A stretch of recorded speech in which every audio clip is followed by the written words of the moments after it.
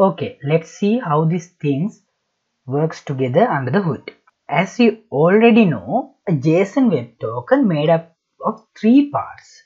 We already saw that. The header, the payload and the signature. Header, payload, signature. Now the header is just some metadata about the token itself. We already saw that. The payload is the data that we can encode into the token. We can use any data as payload. And data really that we want. So these two parts, header and payload, are just plain text that we will get encoded, header and payload. But those are encoded but not encrypted. So anyone will be able to decode this header and payload and read. We cannot store any sensitive data in here. But that's not a problem at all, because in the third part, so in the signature, is where the things really get interesting. The signature is created using header, payload and this secret. This secret is stored in the server.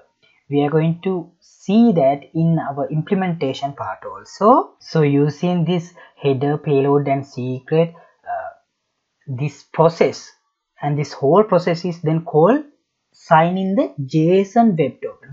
The signing algorithm takes header, payload and secret to create a unique signature. Header, payload, secret to create a unique signature. So only this data plus the secret can create the signature. Then together with the header and the payload, this signature form the JWT, which then gets sent to the client. This will send to the client. Then this client or the browser or the user get this JWT token and save it in the local storage of the browser. And if the client want to access protected route in the server, if this client want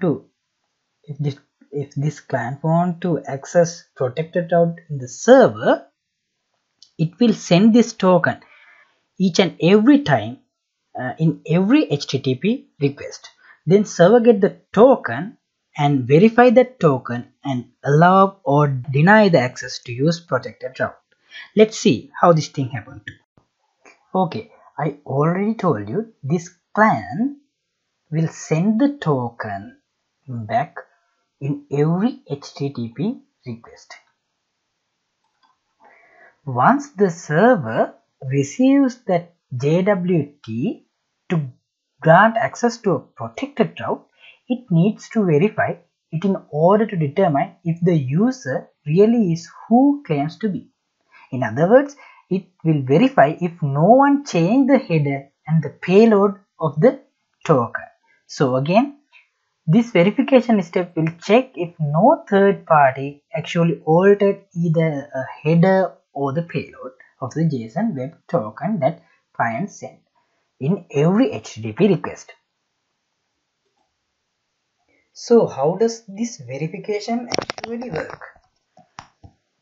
Well, it's actually quite straightforward. Once the JWT is received, the verification method in JWT library or something, this JWT, when the JWT is received, the verification will take its header and payload, and together with the secret is saved in the server already. Together with the secret is still saved on the server, basically create a test signature. But the original signature that was generated when the JWT was first created is still in the token, right? And then this original signature and test signature is compared. Is it similar or not?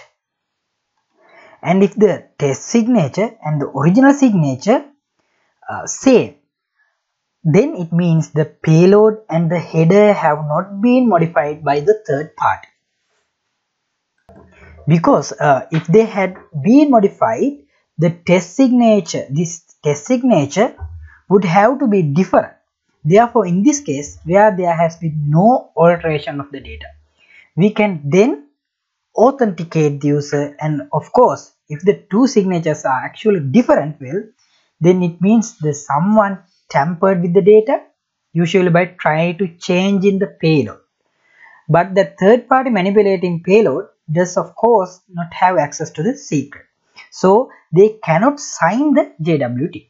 So the original signature will never correspond to the manipulated data, and therefore the verification will always fail in this case. And that's the key to making this whole system work. It's a magic that makes JWT so simple but also extremely powerful. Okay, now the time to go and get our hand dirty. If you didn't understand those things, that's totally fine. You will get these things in implementing stage.